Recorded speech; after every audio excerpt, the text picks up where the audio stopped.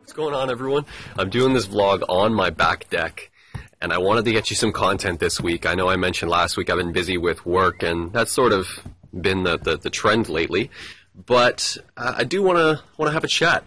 So I've taken it upon myself to adjust my daily routine and make it as optimal as possible.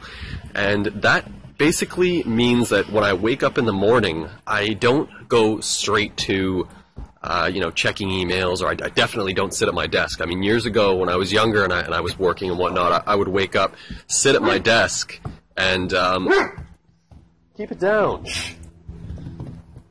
They're playing. So I would wake up and I would sit at my desk and I'd be there all day working. It's not healthy at all. So pro tip, and I mentioned this on the Facebook fan page if anyone saw it, wake up in the morning. That was cool. Wake up in the morning and don't go straight to your device, your computer, your phone, whatever it may be. I actually stopped sleeping with my phone, like sleeping with my phone next to me.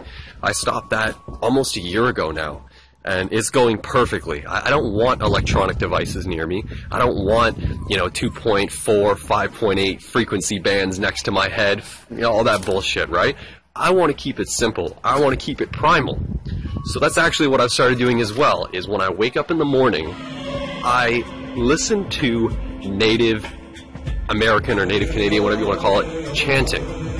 So it's actually really cool. I'm going to play some of that now on this video so you can, check it out. And it's something I recommend giving a try, because when I wake up in the morning, I want to make sure that I'm not tied in, linked up with technology, as I am throughout the day. So I start off with listening to some native chanting, ground myself. I might go for a walk, I might go outside, be with nature, and I stay away from my devices as best I can. Spend some time with my boys, with this big goofball right here. Oh, thank you. We just hang out. Like today we went for a walk, it was really fun. Oh, I said the magic word.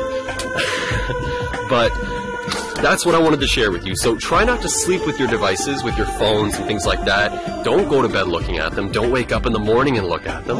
And when you do get up in the morning, go for a walk. Listen to some music. Listen to some chanting. Get yourself grounded. Get yourself ready for the day. And trust me, everything else is going to flow smoothly throughout that day once you do. So that's what I wanted to share with you. I'm going to check in with you probably next week, and I have some training footage to upload. I've actually taken a deload week.